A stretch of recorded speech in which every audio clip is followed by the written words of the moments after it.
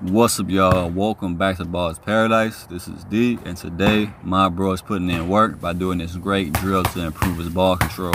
And not only that, he added a bag to the ball and is using gloves, which makes it way more difficult than doing it the regular way. Really trying to challenge himself and get maximum improvement when doing this drill. And from personal experience, by using these two tools consistently, it really makes the ball stick to your hand like glue, which is a great feeling to have when you're hooping in games. If y'all want to do this drill too, it's 10 reps each move, and on some of the moves, by going one way, then the other, that's 1 rep.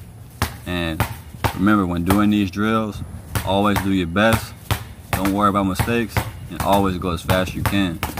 And thank y'all for watching. Enjoy the rest of the video, and as always, Ball's Paradise.